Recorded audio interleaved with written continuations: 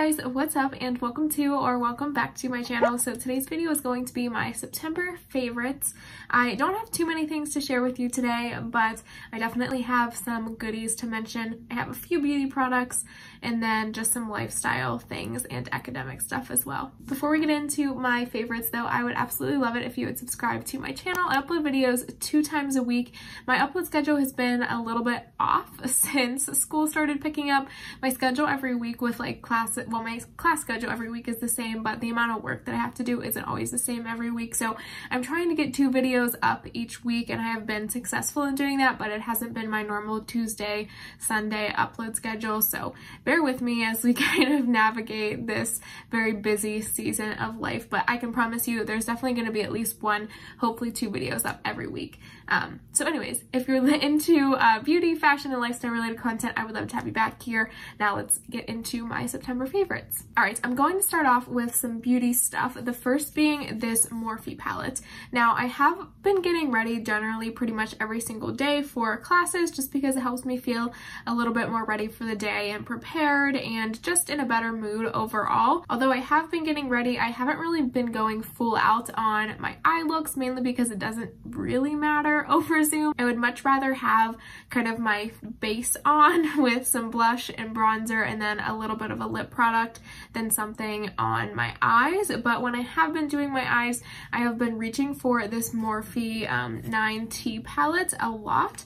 I'll show you guys what it looks like inside. I hate that the Morphes have these little cards in them. It's so annoying. I like to keep them for the shade names because it is helpful, but I just don't like the way that it is set up. Anyways, I've had this palette for a while and I've kind of just like used it off and on, but I have been wearing it a lot the past month. The colors are just so pretty and nice and warm, very fall-y, and surprisingly I've been doing a lot of one shadow looks with this palette, especially using the shades like in this region here just on my lid, which have been working out really well. And I like the colors. A lot of them look pretty similar on the eyes. I'm wearing it today.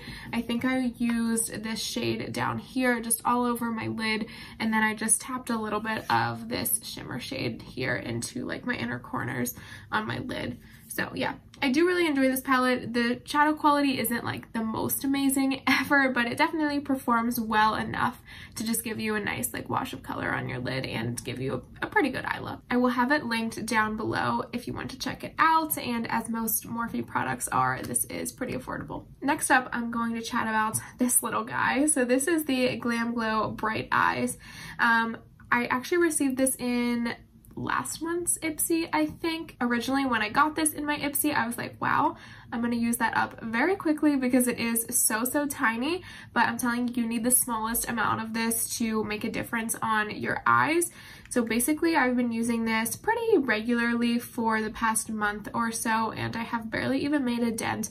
I just like to swirl my finger around in here and then apply it on my under eyes, even onto my lids a little bit too, and in my inner corners on days where I'm not wearing too much makeup. I really like putting this on before I go to work as well. It helps to just brighten it up, especially for the shifts that I start really early in the morning. I usually don't wear makeup to work unless I'm working a night, like an evening shift, because then I'll already have it on for the day. But in the mornings when I go to work for like 6:30 a.m. I don't bother putting makeup on, but I do like to throw a little bit of this on my eyes just to kind of brighten things up a little bit and make me look a little more alive that early in the morning. This is also great too for just days when you don't really feel like getting ready. You can definitely pop a little bit of concealer on over top of this, or just wear it by itself if you just want to make your eyes look a little bit brighter for the day. My next favorite is actually the lip product that I have on today. So this is the Dose of Colors liquid lipstick in the shade Campfire. I have been wearing this non-stop for the past month. I feel like this color is my go-to like fall transition color. We're definitely getting into more fall-like weather where it is appropriate to wear a little bit of a deeper lip, but I always find the beginning and middle of September very challenging with regards to lip colors. So this one I feel like is the perfect color for that time of year. It's not too red. I like to save my red lips for more of like the late fall winter time. I'm just a little weird like that, and I like to wear deeper lip colors in the fall and then into the winter too. So I don't like to start doing that too early when the weather isn't really appropriate for it. So this is definitely the perfect color for this kind of fall transition period. Well, now it's like truly fall, but it was perfect for that fall transition period that we just went through because it's not too red and it's not too deep. It kind of looks generally pretty close to most lip colors, and it's not too bold.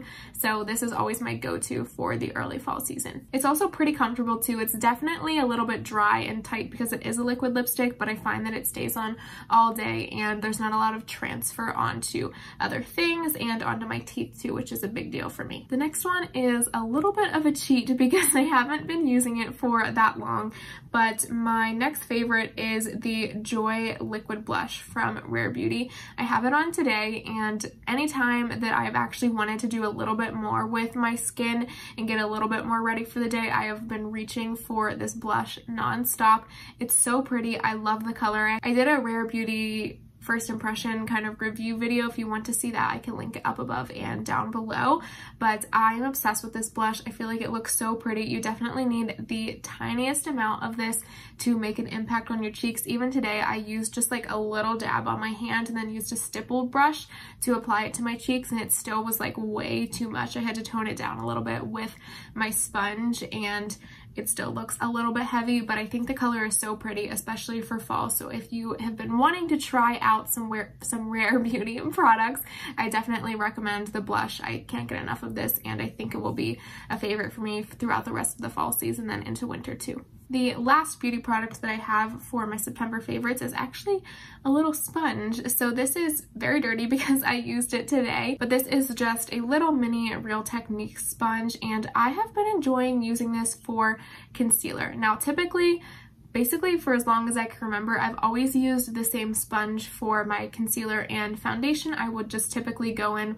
with the sponge for my foundation first and then just apply some concealer, you know, in the regions you generally apply concealer, and use that same sponge, the same spot to blend that concealer in. However, I have a bunch of these because I don't remember how, but I think I got a pack of like a variety pack of Real Techniques sponges, and I just have never used any of them, and I'm like, well, maybe I should use them up because I've had them for forever. So I started using this, I think like more so in August, and I've continued using it throughout the month of September, and I really enjoy using this specifically for concealer. It is so tiny that it really gets up underneath of your eyes really well, and it has this flat edge here, which is really nice to kind of get right against your lash line. And I just like the idea now of having a separate sponge for my concealer. I feel like my concealer looks so much nicer when I have a separate sponge to use for it, especially if your concealer is a little bit of a different shade from your foundation. Personally, I like to go just a tad bit lighter with my concealer. However, I wasn't really noticing that sort of difference in color when I was using the same sponge for my foundation and concealer. So having this little guy as a separate sponge for my concealer has really helped with brightening my under eyes and just making things look a little bit more clean. The next favorite that I wanted to mention is actually some workouts. So I've been trying to work out around 4 times a week since the start of this semester, and I've been pretty successful in doing so. I'm not like walking around on campus too much, which is something that really bugs me. I'm not the biggest fan of doing cardio in the gym or cardio at home, because in previous semesters I was doing a ton of walking to class and also to the gym and then back home to my apartment. I just got a lot of steps in throughout the day, which really helped, I feel like, with my fitness and not having to do cardio every single day in the gym. But now that I don't really go to campus that much because I don't have classes on campus, I'm pretty much just like in my apartment most days, aside from the days that I go to work or days when I have to go on campus for something, which really isn't that often. I'm definitely a little concerned about my activity level. I would much rather be walking around campus, and obviously I can still go, but it's just a little bit of a hassle and the gym isn't open at the times where I want to go to the gym, so that's a whole nother story. But anyways, I have been looking for some like cardio and HIIT style workouts to just do at home, like 2 or 3 days a week. In the past, I was never really into doing like the follow along workouts on YouTube. It just really wasn't my thing. I would kind of just prefer to do my own thing at the gym, but especially with more cardio style workouts, I definitely enjoy following along. I feel like it keeps me way more motivated, and I like having someone tell me what to do. So I will link some of my favorite workouts that I have found down below. Most of them are HIIT style workouts because I feel like I need some intense cardio to balance out my activity level right now. There are a few people's videos that I like more than others, so I will have all of my favorites linked down below for you. But I've definitely really enjoyed following along to these videos, and has made me feel a little bit better about my workout routine and activity level. All right, so 2 more favorites. The first is a little bit of an odd one. I don't have anything to share with you for this, but I've been really into sneaker outfits lately, especially with how the weather has been. It's been too cold to wear sandals. We're way past sandal outfits, but it's not cold enough yet to wear boots, especially like the heavy winter boots that I really enjoy. And I do like mules and flats and stuff like that, but I feel like those are a little bit more dressy and not really appropriate for everyday life, especially right now when I don't have anything that I need to dress up for. So I've really been into sneaker outfits. I feel like they're the perfect in-between outfit for this